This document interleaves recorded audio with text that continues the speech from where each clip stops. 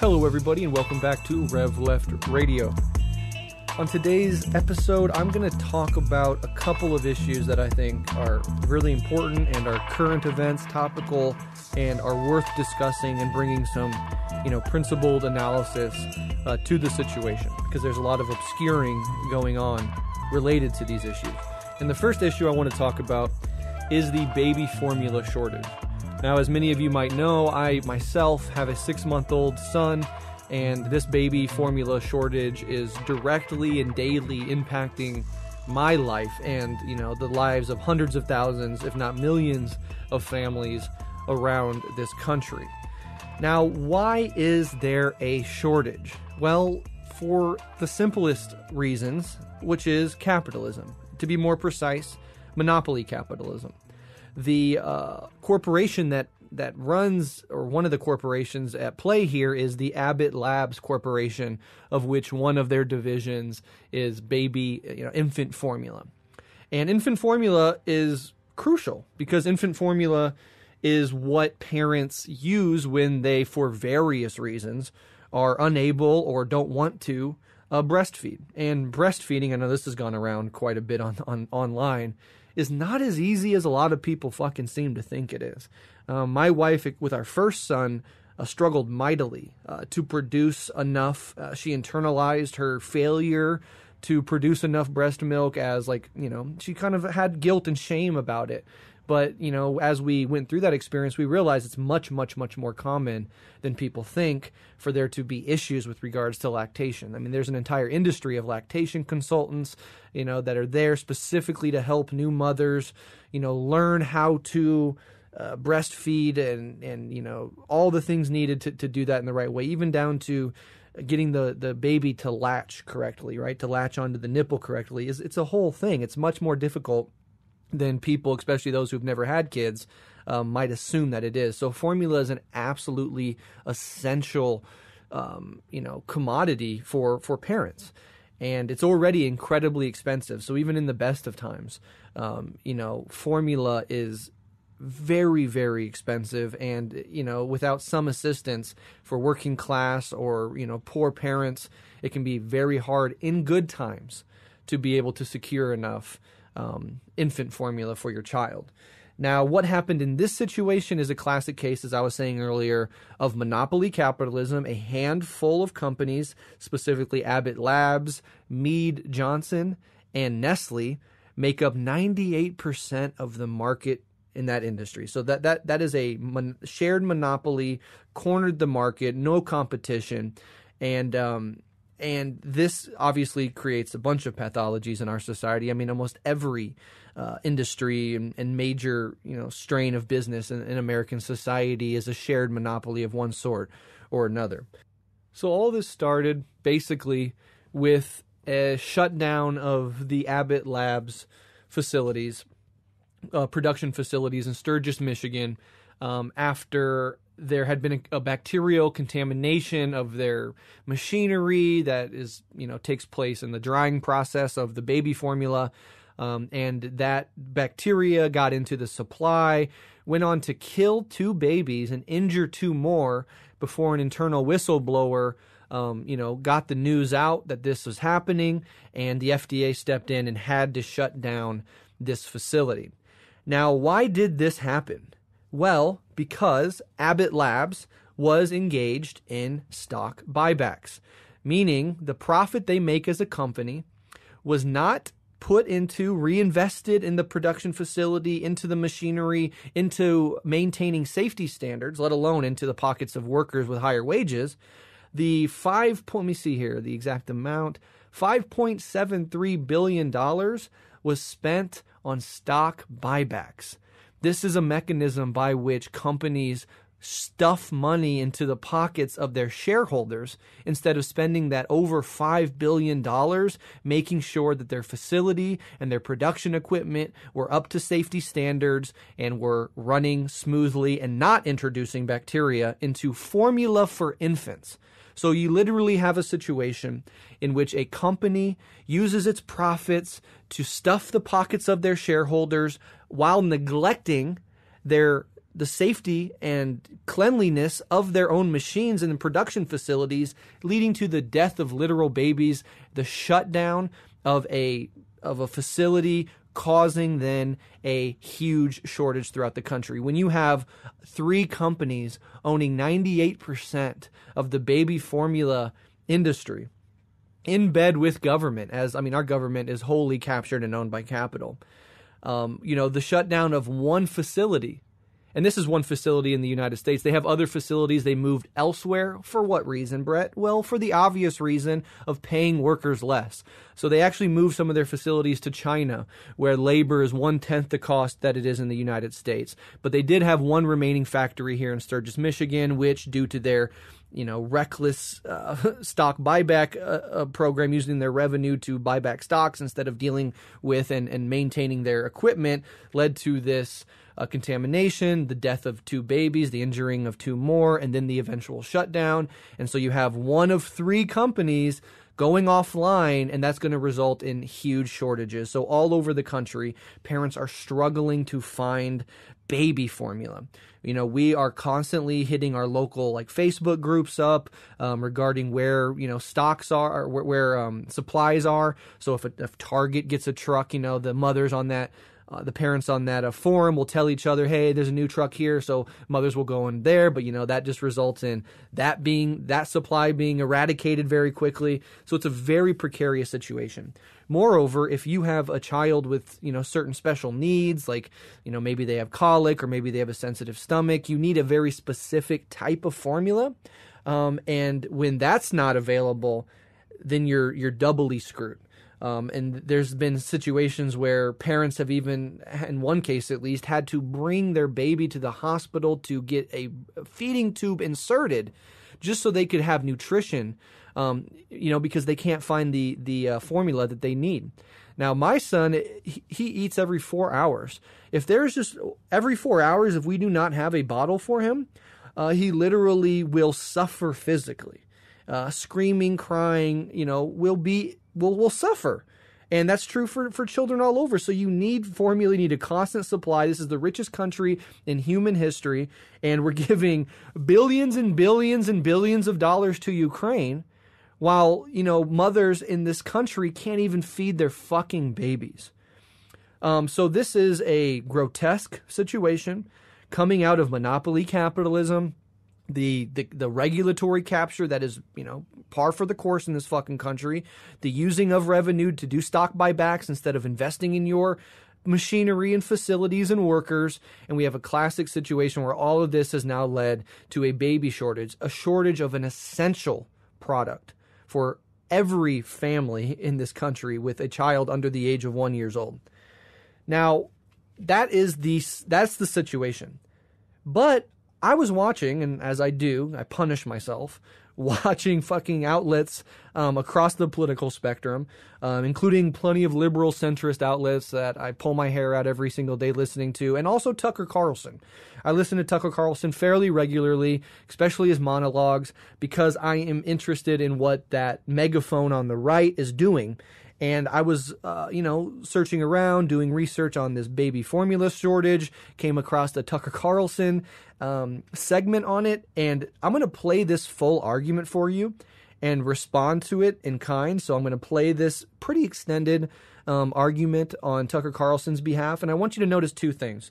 One, how powerful his rhetoric is to a certain sort of conservative mind. Hate him, everybody fucking hates him on the left, and for good reason. But he's effective for a reason. He's the number 1 person in cable news in the country for a reason. So pay attention to just the efficacy of his rhetoric. But the more important thing is this clip is a masterclass on how reactionaries shift the blame away from capital onto the most vulnerable. We talk about this a lot, that the reactionary right is very skilled at actually defending capital, defending the social relations and the mode of production of capitalism and the hierarchies of class and race and gender that it fosters. And they do this, they protect capital by shifting the blame onto vulnerable people, enemies that are easily dehumanized and targeted, and get the anger and the hate and the violence of their community, of their ideologues, pointed towards not the real masters of capital, the dictators of our society, the real ruling class elites, but on the political enemies of the right and the most marginalized people in our society.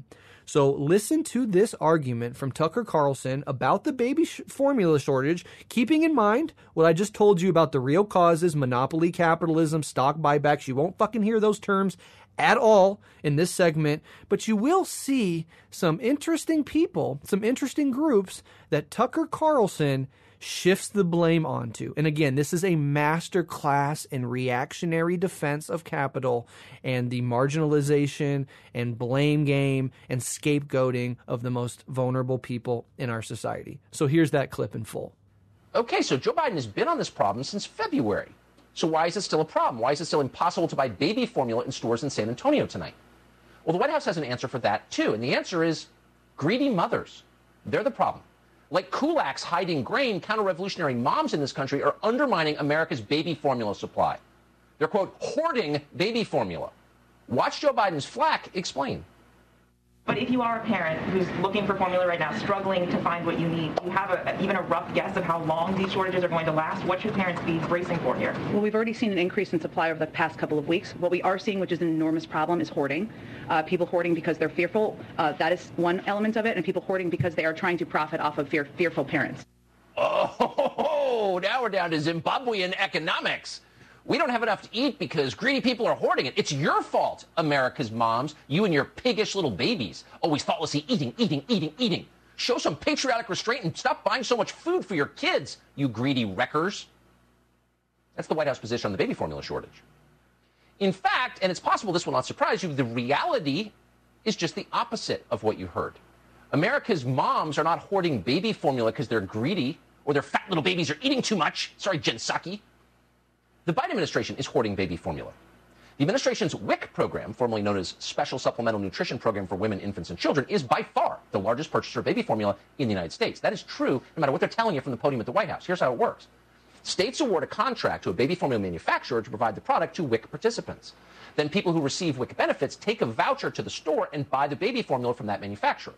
Now, government agencies get a kickback from the manufacturer in the form of a rebate, sometimes as high as 85% of the wholesale price. In other words, the baby formula manufacturer essentially pays the government to maintain this monopoly. And it's good business for everybody. It's been going on for a long time. The problem right now is that the Abbott Nutrition Company has made the baby formula for the vast majority of WIC contracts. The government had all its eggs virtually in Abbott's basket. Unfortunately, Abbott just closed its plant in Sturgis, Michigan because of contamination. And that means that millions of people who used WIC to buy Abbott products are forced to buy competing formulas, and they're doing it all at once. So a government monopoly overseen by Joe Biden caused this baby formula crisis. So what's the government doing to fix it? Well, here's what they're not doing. They're not invoking the Defense Production Act to manufacture more baby formula. Of course not. That's for Ukrainians only. Shut up, American moms. Instead, the Biden administration is doing the opposite, which is to say doing the unimaginable. They're shipping scarce baby formula to the southern border to benefit illegal aliens who have no right to be here in the first place. Now, we know this because of a Florida congresswoman called Kat Kamak. Here's the video. This got sent to me by a Border Patrol agent this morning and said, this is disgusting.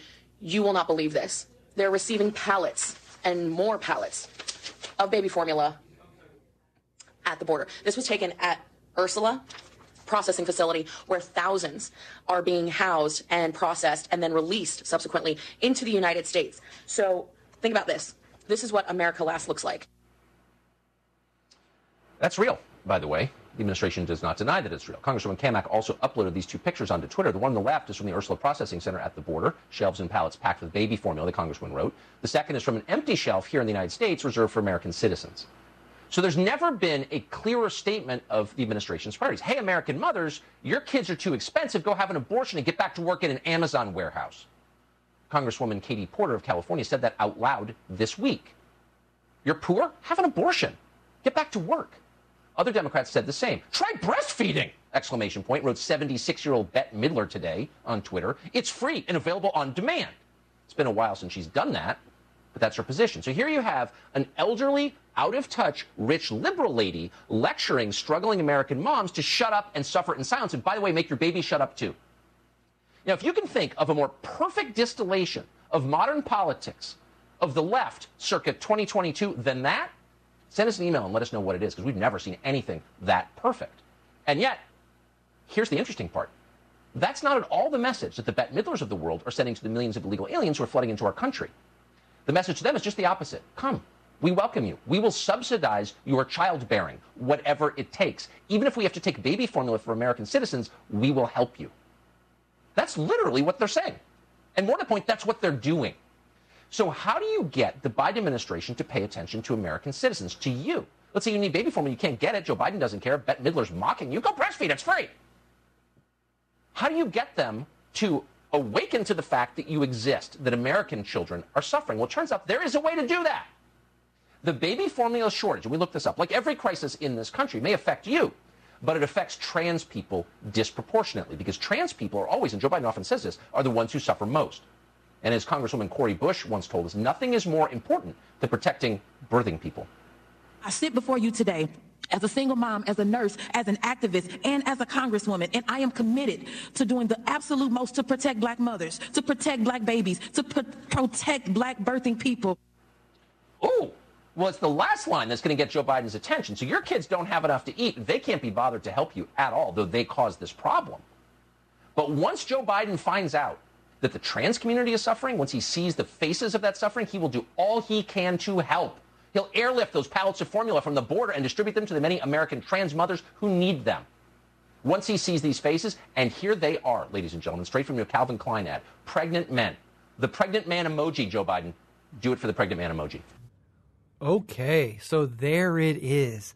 The masterclass in reactionary mystification, obscurantism, and scapegoating of the vulnerable in the face of a capitalist-induced crisis.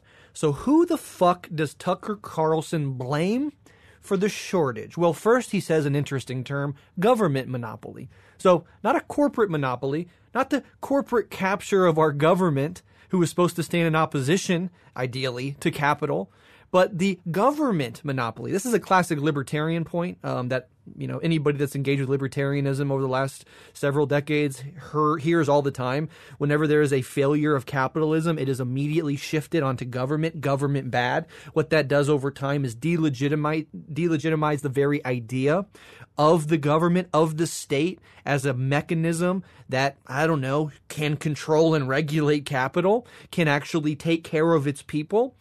So by shifting it away from corporations onto the government, you are engaging in this sort of libertarian attack on the state as such, on the power of the state. Now, Republicans will like the state for a few things, enforcing anti-choice legislation or whatever they personally like. But when it comes to taking care of our own citizens, investing in health care, investing in child care, investing in anything, they're completely against it. So that's one thing, government monopoly. But it gets much, much darker.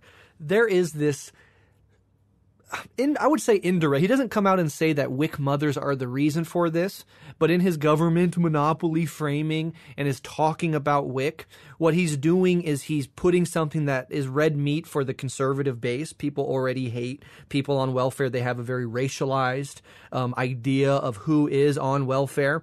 So he doesn't actually have to say it's WIC moms that are the cause of this. He can just talk about WIC, throw the logo up there, talk about how bad the government is, and people get it. Government programs bad. WIC is bad, and so there's a shift onto that as well. So a demonizing of WIC indirectly, but still there. Then he goes on to blame immigrants. Okay, now there are still, as we all know, even though when the Democrats win, liberals shut the fuck up about it, concentration camps at the borders, people in fucking cages, and part of that means you have to get food and resources to that relatively, compared to the American population, small amount of people. So a couple pallets go down to immigrants and constant concentration camps at the border, and now this is used to demonize immigrants. It's the immigrants taking your formula. The reason I don't have fucking formula on the shelves in Omaha, Nebraska has nothing to do with mothers on WIC, has nothing to do with fucking immigrants, and has everything to do with corporate practices, profiteering, stock buybacks, not investing in the safety standards and maintenance of your basic facility and production machinery. Okay? So he managed to blame government, not corporations, WIC mothers in the whole program of WIC, now immigrants. And what is he? And of course, some liberal elites, Bette Midler, or whoever the fuck, because when the right talks about elites, they don't mean the capitalist fucking class, right? They mean their political enemies, people with some money or some social capital or some power on the liberal side of things. Those are Tucker Carlson's not an elite, right? Right? Even though he's the heir to the Swanson fortune. Donald Trump isn't an elite. He's never talked about as an elite, even though he's a rich kid from a real estate magnate, right? These are all fucking elites. So they can't talk about elites as this upper echelon of people with wealth and power, because that would include them. So the elites have to be fucking, I don't know, college professors, liberals on MSNBC, right? So you see how he does that. So WIC mothers, immigrants, the government as a whole, liberal elites, and then what does he do at the end there? He manages to bring in trans people. He manages to drag in trans people to dehumanize and degrade them. Well, the moment Biden finds out that trans people are in need, like 3 pregnant dads, 3 pregnant men somewhere in the country, once he finds out about that, then he'll act. Then he'll get those pallets shipped. Again, just demonizing trans people for no fucking reason. Trans people have nothing to do with this motherfucking shortage. Immigrants have nothing to do with this fucking shortage. But that is what they do. Not a word about monopolies. Not a word about stock buybacks. Not a word about regulatory capture. Not a word about profiteering and the incentives to do so. None of that. But you hear about immigrants. You hear about trans people. He found a way to denigrate Cori Bush, a black congresswoman. You hear about WIC, and you hear about government monopolies. And for a little extra fucking spice, you even hear about kulaks. When I heard him say that kulak shit, man, I cracked up. So he even managed to slide in some anti-communism, some fear-mongering about what Stalin did to the kulaks, and attaching that to this situation. Everybody, except the actual fucking perpetuators of this problem, the most vulnerable people in society that have absolutely nothing to do with this shit, are the ones that are on the target sites of Tucker Carlson and his audience. But that is precisely what they do. That is what the right, what fascism, what reactionaries fucking do.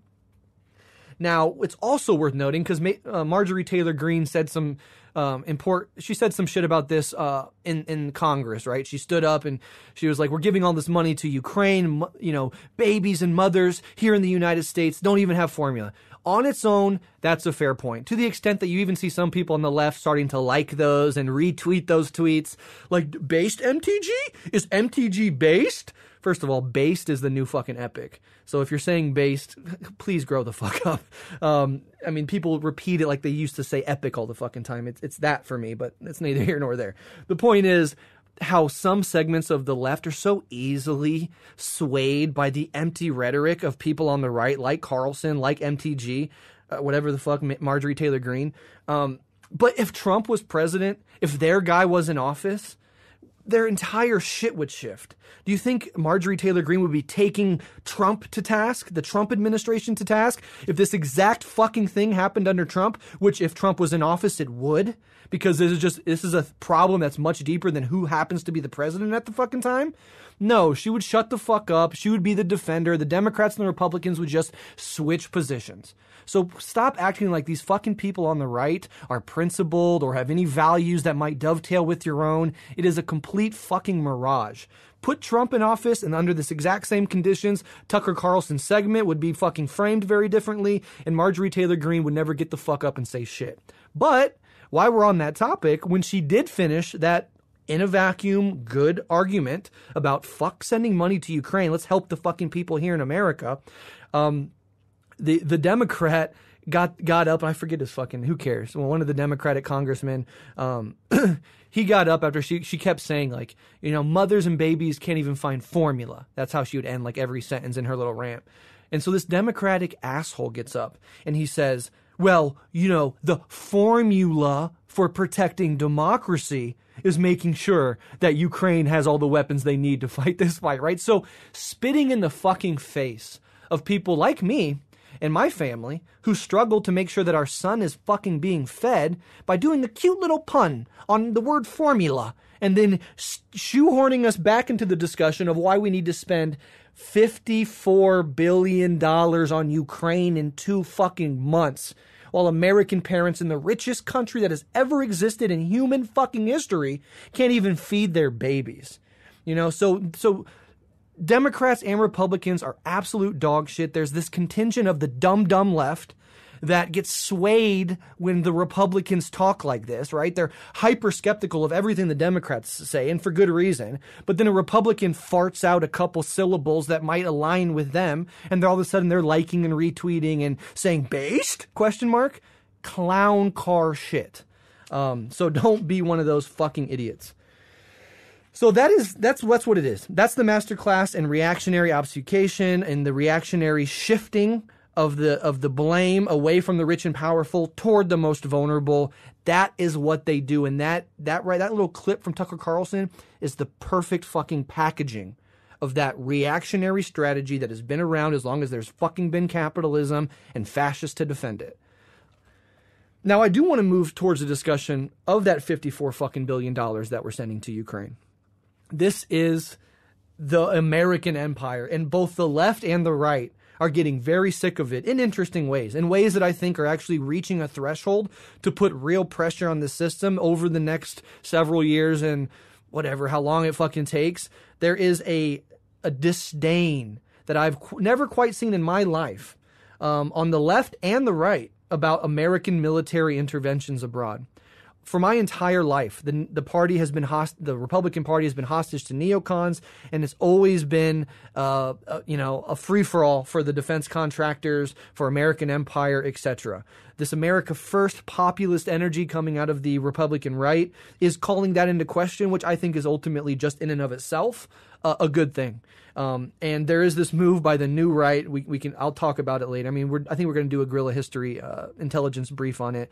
But the new right, this realignment that rejects right-wing libertarian economics but embraces social conservatism, basically saying we want a social democratic state, but with very strong borders, with the state that enforces socially conservative domestic policy and that keeps out the not real Americans, whatever that means, that shifting goalpost of who is and isn't considered a real American, or in Tucker Carlson's language, a legacy American. So this is interesting, and it's just worth talking about. I mean, that in and of itself, that pressure on the left and the right is an interesting thing, and I hope, it damages the fucking warmongering and the defense contractors and the military-industrial complex who own our fucking government. But let me just put that money in perspective. So over roughly 2 months, 3 months, the American ruling class has taken $54 billion of our taxpayer dollars and turned it into weapons and money and funds for Ukraine, not to win the war, but just to endlessly drag it out until they eventually, inevitably, do lose or negotiate or, have a compromise that ends the conflict.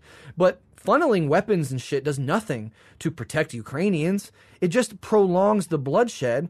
And there's the obstinance from NATO, from the U.S., and from Ukraine to not give Russia what it wants, which is fundamentally a neutral Ukraine and NATO to back the fuck up. And I'm going to get into Sweden and Finland wanting to join NATO here in a second, but just on this $54 billion to Ukraine. In America, look at every major fucking city in this country, miles of fucking homeless people, and it's only growing. Every fucking stop in every major city is full of tents. $54 billion could go a long fucking way in dealing with the homelessness crisis in our society. The Russian military, Americans are used to $700, $800 billion a year going to our empire. The Russian military, this, for all intents and purposes, perhaps the second biggest and most, powerful military, second or third, however you want to, argue that and parse that out, only spends about $61 billion a year on their military. So we are giving Ukraine roughly an annual Russian military budget's worth of money when we have all of these problems here in our own fucking society. But that money going to Ukraine, that conflict being elongated, this is good for the military-industrial complex, for the defense contractors, for the Pentagon, for the empire. It's profitable. It serves their geopolitical interest. It does nothing to help average Americans, but that's not what this country's about. The American ruling class is not about helping Americans or about stabilizing society. Investing in your own people, this stuff is anathema to these motherfuckers. But talk about spending $50 billion in Ukraine. Absolutely. Bipartisanship. It's a single unit. That's why I said in another recent episode, when the politicians feel themselves to be even slightly uncomfortable in the face of protest, they'll act as one. When it comes to the empire, the military-industrial complex, funneling arms to fucking fight proxy wars, they'll operate as one. When it comes to solving any issue for regular American people in this society, sorry, we can't do it. We got, a coal billionaire in our party that says we can't. So, sorry, fuck off. That's how this entire fucking system works. But a Russian military budget's worth of money in a year going to Ukraine in 2 months from taxpayers, you and I. We spent more on Ukraine in the last 2 to 3 months than we spent on roads and bridges in the entire last year. Every American road and bridge, any money that went into those, all of that combined for the entire year of 2021 doesn't even touch how much money we shoveled into the face of fucking Zelensky. And, again, for homelessness, Russian military, roads and bridges, all the other things that we could use this money on, I don't know, maybe putting that money to Defense Production Act and generating a fuck ton of baby formula and stocking the fucking shelves. That would be a good use of that money. Nope, sorry. Feed your kids water if they're fucking hungry. So all of that is happening. And the right is sort of opportunistically, talking shit about this, Marjorie Taylor Greene, as I said. But if Trump was in office, I think that rhetoric would be very, very different. None of these people, Democrats or Republicans, are principled. None of them have actual values. They're team players. They're careerists. They're opportunists. They're scum fucking bags and they're rats. And they should never be trusted, liberal or conservative. And if you're still voting for either party, you are voting for corporate domination. You are you're bending the knee to the corporate dictatorship. Never vote for these motherfuckers again unless and until they start actually delivering materially for you and your family. They have to earn your fucking votes. And until people fucking realize that and say, I'm not voting for you scumbags until I can fucking feed my baby, until I can have secure housing, until my family gets fucking healthcare, you don't earn my fucking vote by pointing to the other blood-soaked monster on the stage and saying he's worse. And until enough people realize that and stop fucking doing it, they can continue to play this game indefinitely. And our futures and our families are what's going to be jettisoned, are what's going to be sacrificed on the altar of American empire. So keep that in mind. But now we also have this new escalation. So Sweden and Finland are now moving aggressively, attempting to apply and fundamentally join NATO, all under the pretext that, look at Russia's crazy. They're doing the classic Russian horde thing in Ukraine. So now you give us no choice. We have to fucking join NATO, even though NATO and its expansion is the fucking primary cause of this conflict in the first place. So now what does this mean if Sweden and Finland actually are allowed in? Now, it might just be used as a bargaining chip. Their application process might be just something that is being used to put pressure on Russia. So we'll see how this plays out. It's not guaranteed this is going to go through. But for Russia, this is an insanely escalatory movement. If we concede, as all rational fucking informed people should, that a lot of this conflict in Ukraine is about a neutral Ukraine, about NATO expansion, about Russia not wanting NATO troops, hostile troops on its border, then the entrance of Sweden and Finland into NATO would do that exact same thing. Look on a fucking map. If you don't have the image in your head, go look at a map of Northern Europe and look at where Sweden and Finland are. They are Finland, right on the Russian border. Now, what happens if those countries become NATO countries? Well, from Russia's perspective, NATO could then block the Gulf of Finland and the Baltic Sea.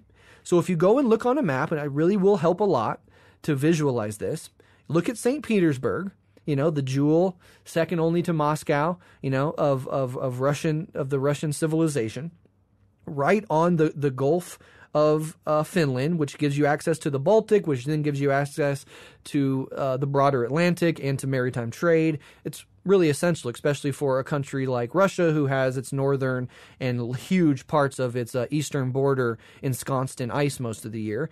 Any year-round access to maritime trade in the oceans is essential for any country, and not excluding Russia. So if you had a NATO situation in Finland, they would be literally breathing down St. Petersburg's neck, literally just a hop, skip, and a jump over to take Petersburg. So you would have U.S. troops a few dozen, 100 miles from St. Petersburg, and you would have the capacity with the Baltic states which are already part of Estonia, Latvia, Lithuania, already part of NATO, and then you have above them Sweden and Finland going into NATO. Then you could literally just choke off that entire segment. And a big part of the reason that Russia is doing this shit captured Crimea and is now focusing a lot of its efforts in the south and the east of Ukraine is precisely to enlarge and secure their access to the Black Sea, which allows you into the Mediterranean, which is huge, crucial, world historical